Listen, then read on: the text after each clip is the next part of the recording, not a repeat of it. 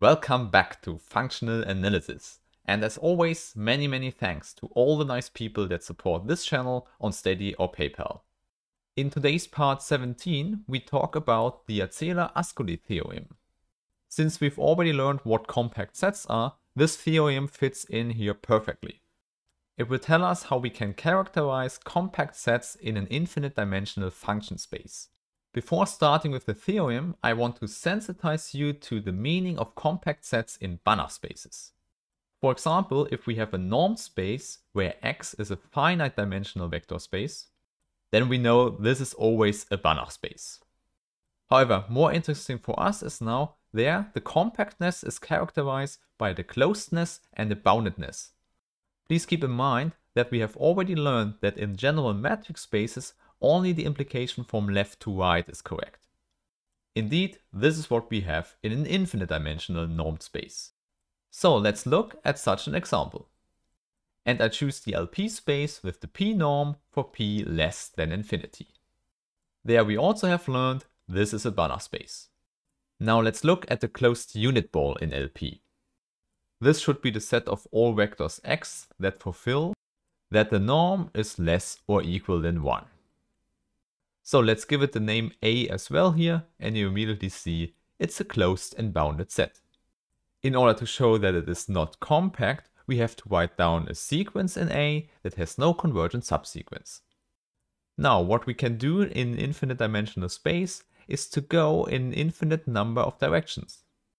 First we could go in the x1 direction, which means we have a 1 here and then only zeros. So this is one chosen element in a set A. And I want to give it a good fitting name E1. With this you already know what E2 should be. It's simply the unit vector which points in the x2 direction. Of course we can continue this procedure and define E3, E4 and so on. Now we can forget for a moment that a vector looks like this and just consider the sequence of vectors. This means that we now have one chosen sequence in A. Of course, the question we should ask here is, can this sequence have a convergent subsequence? The answer is indeed no, because we can easily calculate the distance between two members of the sequence. It would be 0 if n is equal to m, so let's calculate the whole thing for n unequal to m. So we have the pth root, and inside we add the absolute values of the entries to the power p. However, most of them are just zeros. We have only two positions where something happens. We have one position with a 1 and another one with a -1. Hence in the pth root we have the absolute value of 1 to the power p plus the absolute value of -1 to the power p. So we just have the pth root of 2. Now please note this works for all n and m as long as they are not chosen as the same number. This means that going to a subsequence won't change that you always have the same distance between two members. It does not matter which value this number has exactly, it's greater than 0 and it's the same number for all nm. So we conclude we can't find a convergent subsequence.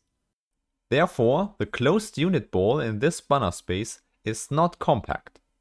Indeed, with a similar argument you can show for Banach spaces the closed unit ball is compact if and only if the Banach space is finite dimensional. This then tells us, for an infinite dimensional Banach space, being closed and bounded is never enough for being compact. The Arzelà-Ascoli theorem now tells us which information we have to add for the Banach space given by the continuous functions.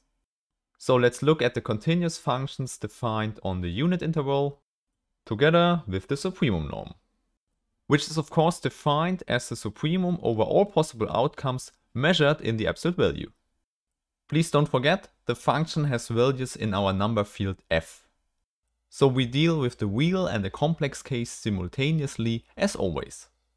However, the best visualization for this would always be to look at the graph of the function f, and then the norm of the function f should be the biggest distance you find from the x-axis. Now I don't want to show you all the details, but it's a good exercise to show that this is indeed a Banach space. Another important property you might know from these continuous functions is that they are also uniformly continuous. Since it's not the simplest definition, I want to write it down here. and we will use the epsilon delta characterization for continuity. This is something you should know, at least for common functions as we have it here. To make it easier to see what really happens, I want to use the quantifiers for all and it exists. In addition, to make it easier to read, I will write the corresponding elements below. Now for all epsilon greater 0, there exists a delta greater 0, such that for all t1, t2 from 0, 1, we have the following. If the distance between t1 and t2 is less than delta, then this implies that the distance between the images is less than epsilon. This is stronger than the normal continuity at each point because this delta here works for all t1, t2 at the same time. Therefore we say the continuity works uniformly. Now we have a fact you might know: if we have the continuous functions on a compact interval, then they are also uniformly continuous. Now let's go one step deeper into the topic and look at a whole subset of continuous functions. So we have a whole family of functions we call A, and now we want a notion of continuity that works uniformly in the set A. And this is something we call then uniformly equicontinuous. Since it sounds stronger than the thing we had before, I just want to show you where we need to change the formula from above. Now when you see this formula, you might notice that we also need a quantifier for this function f, otherwise it doesn't make any sense. Therefore the correct question is where to put this quantifier. Of course we can argue in the same way as before. We wanted that the delta works for all the points here at the same time. And now the chosen delta should also work for all the functions from A at the same time. Therefore I put the quantifier for all f in A after the delta quantifier. In other words, this means we can choose the delta independently of the function f, and this still holds. And this property for the whole set A we call equicontinuous. Now, after understanding where the long formula with the quantifiers comes from, we can simplify this into a shorter formula. Going through all the f here is of course equivalent to saying that the supremum over f of this number is less than epsilon. And the epsilon delta gadget we used before can be translated into a limit process. This means the supremum has to go to 0 if the distance between t1 and t2 goes to 0. Okay, I guess it might be very helpful looking at some examples. First, let's look at a counterexample which shows us that the unit ball is not equicontinuous. So the set A is all the continuous functions with supremum norm less or equal than 1. For a counterexample, it's sufficient to write down an estimate for the supremum here, which means we choose some suitable functions f. And then we know the supremum has to be larger or equal than the supremum we calculate. For the functions we want to consider, I just give you a short sketch. If I give you a function that does a jump here at 1/2, then you know this is not continuous, it's not in our space. However, we can repair that just by connecting these two parts here, for example, in such a way. In this example here, the linear part has length of 1/4. Therefore, I want to denote the corresponding function by f4. Of course, we can do the whole procedure for all other numbers, 1/5, 1/6, and so on. Hence, I want to do this for 1/n. And then we get a whole sequence of continuous functions. Since the supremum norm for all of these functions is 1, they lie in A, and we have our estimate for the supremum. The reason why we constructed these functions in such a way is simply because now we can calculate this difference here when t1 and t2 are close together.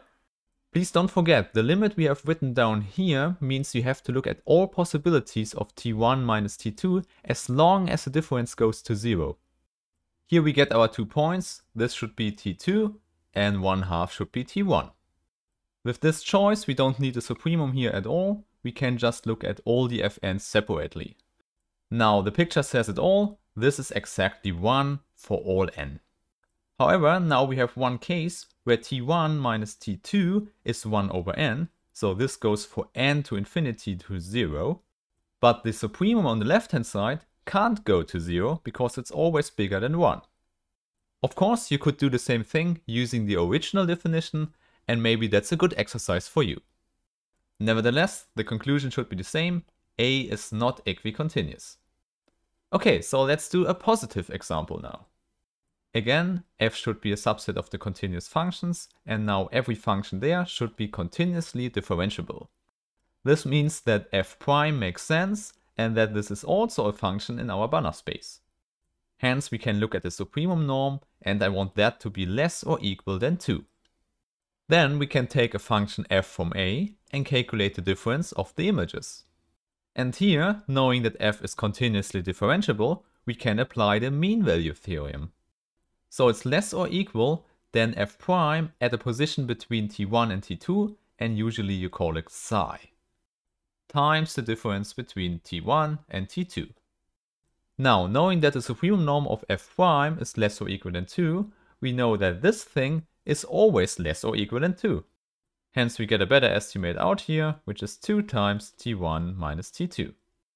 Now for the next step we can just apply the supremum on the left hand side and get the same estimate. So we can conclude if we apply all possible limits that have that t1 minus t2 tends to 0, then this also tends to 0. Therefore, by definition, this set A is now equicontinuous. Okay, maybe I'll leave it with 2 examples for the term uniformly equicontinuous, and now start with our famous Arzelà-Ascoli theorem. Finally, we can state the theorem, which holds in our Banach space of continuous functions. So let's take a subset A again, that is compact. Now the claim is this is indeed equivalent for A being closed and bounded and uniformly equicontinuous.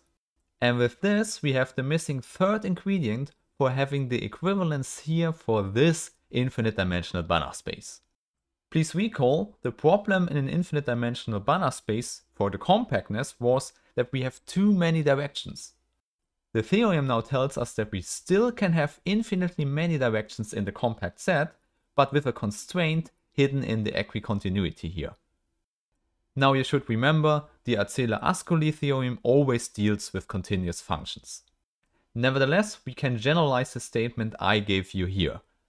In fact, the unit interval here is not important, you can choose any compact set. Moreover, you can even substitute this with an abstract metric space as long as it is compact in itself. In this case, the notion of equicontinuity translates as everything else from the numbers to metric spaces. In the next videos you will see why this theorem is so interesting, especially when we deal with linear operators defined on this Banach space.